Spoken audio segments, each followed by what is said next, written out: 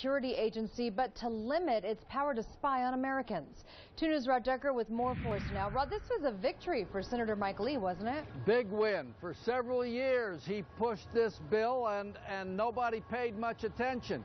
Then the NSA authority ran out. Everyone was fixed on how to get it back.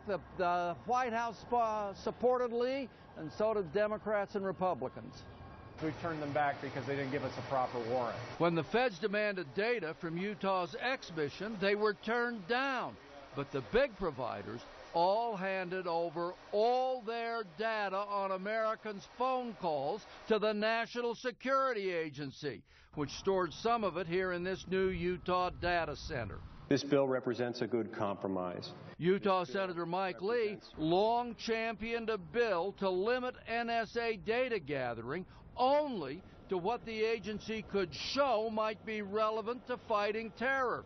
Today, after delays that shut down the NSA, Congress finally voted for Lee's bill as a compromise to keep gathering anti-terror data, but only after imposing some new restrictions. And it surely undermines American security by taking one more tool from our warfighters. Republican leader Mitch McConnell complained the bill hurts national security. Ex-Mission's Pete Ashdown says it isn't restrictive enough. We got a long ways to go before the government is back in check with the people. So a lot of people don't like this bill. It isn't their first choice, but they stayed up late at night and they fought and they argued. This is probably the best we can do, and they came around to Lee's point of view. Back to